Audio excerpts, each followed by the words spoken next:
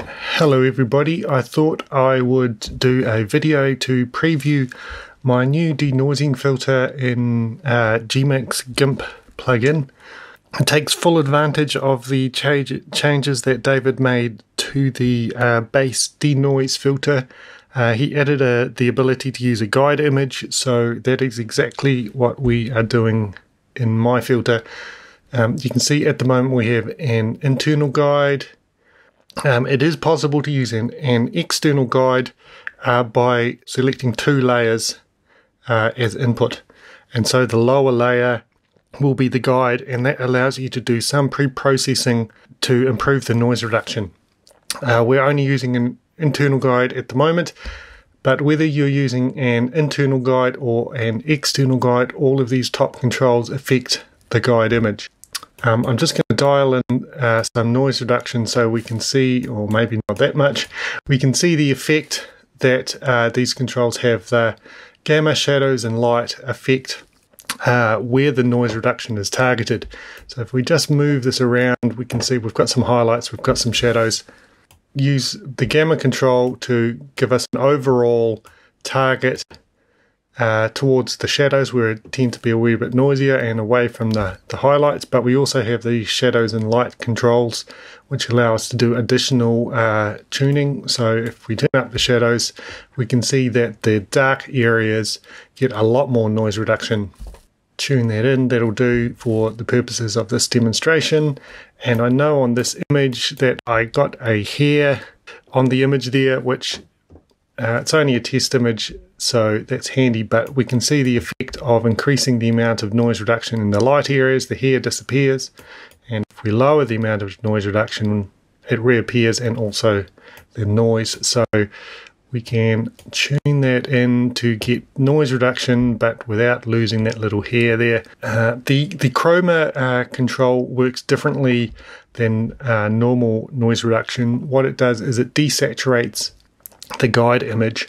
So with a chroma of 1, the guide image is only luminosity information, which means that there's more chroma noise reduction going on. Although it's important to know that I've decided to stick to noise reduction in the red, green, blue space rather than separating it into luminosity and chrominosity, because I think that gives better color details.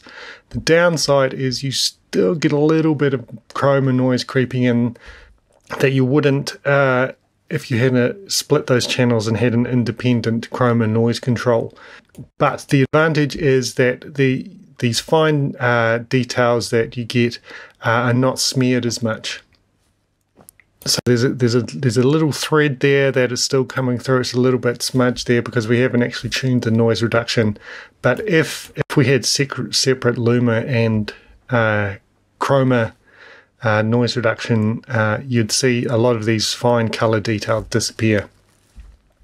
Now's an appropriate time to talk about how we can tune the noise reduction in terms of details. So we've got these 3 controls here: fine, mid and large, which allow us to target the type of noise we want to remove. If we come down here, this allows us to preview the different types of noise. So there's the fine noise. You can see that small details and noise being removed. At the mid level, you can see that's larger blobs, and at the large level, it's gigantic blobs. So that's the noise that's being removed with the settings that we've got at the moment.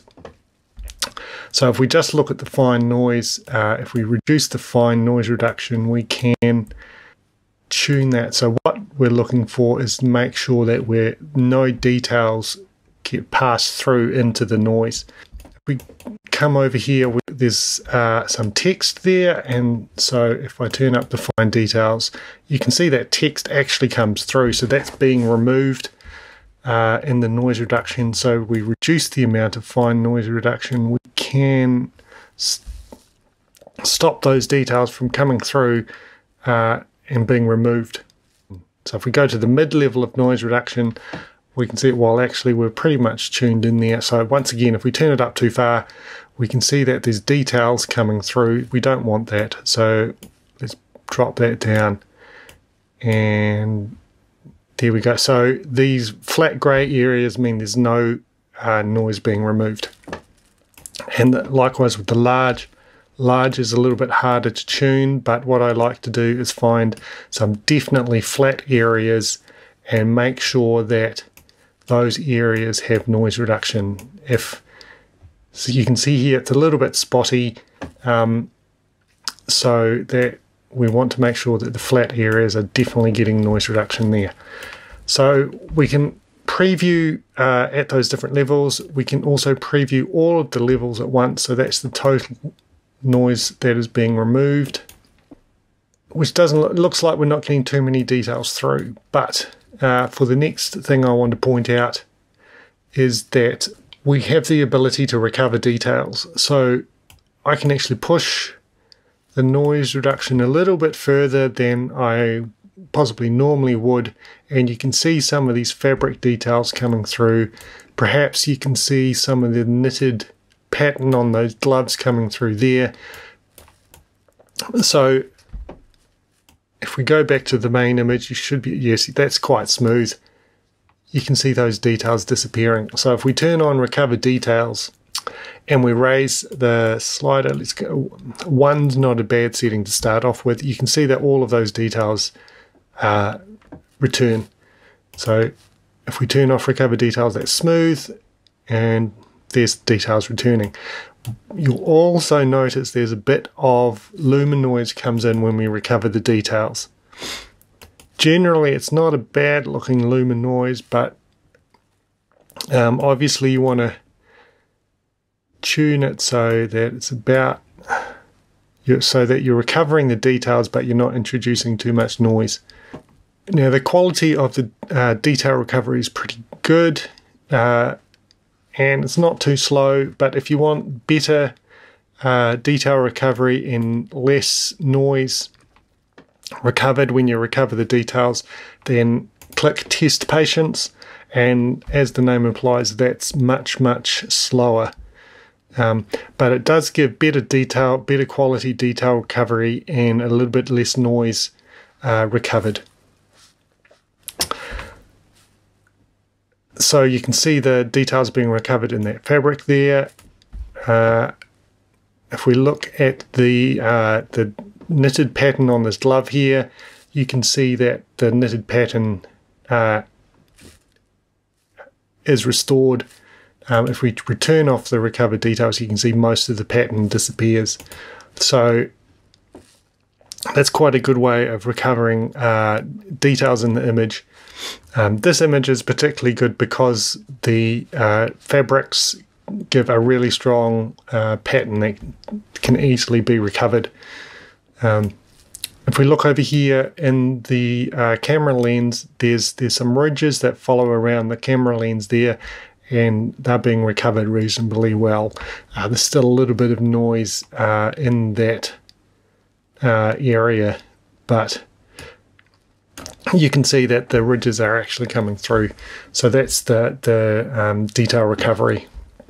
One other control that I skipped over was look up. So I'll just turn off the detail recovery. You can see that there's a little bit of noise coming through, and we can get rid of that by raising the lookup.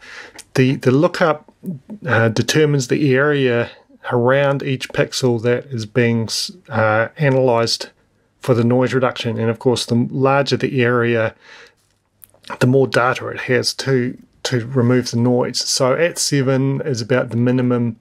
If I turn that all the way down to 3, you can see that there's still quite a bit of noise coming through. Let's go up to 5. Odd numbers are best for technical reasons. So there's still a bit of noise coming through. The advantage of lower numbers is it's a lot faster because there's a lot less data for it to analyze. Now, of course, if we go all the way up to 15, it's a lot slower, but you'll notice that the noise reduction is much better. There was a little bit of noise coming through there, and the chroma noise is completely gone as well. And if we turn on the recover details, then we should be able to get back the details that we lost with that over smoothing. Now, obviously, If you do turn up the lookup, you're going to have to readjust your the balance of the actual amount of noise reduction that you're doing to make sure that you're not actually over smoothing it. You also need to kind of figure out whether you want to rely on your detail recovery for getting your details back, which works well in some situations, or you want to just try and do your majority of your noise reduction without recovering the details, and by adjusting the amount for each of these ranges. So the noise reduction is pretty slow. You're probably going to have to make a cup of tea. So a 24 megapixel image on my machine takes about 3 minutes. Of course, if you're using the faster settings, it's not as slow as that.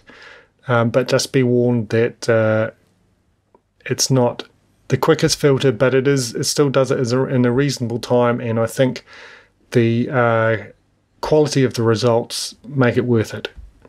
So that's it, and thanks very much.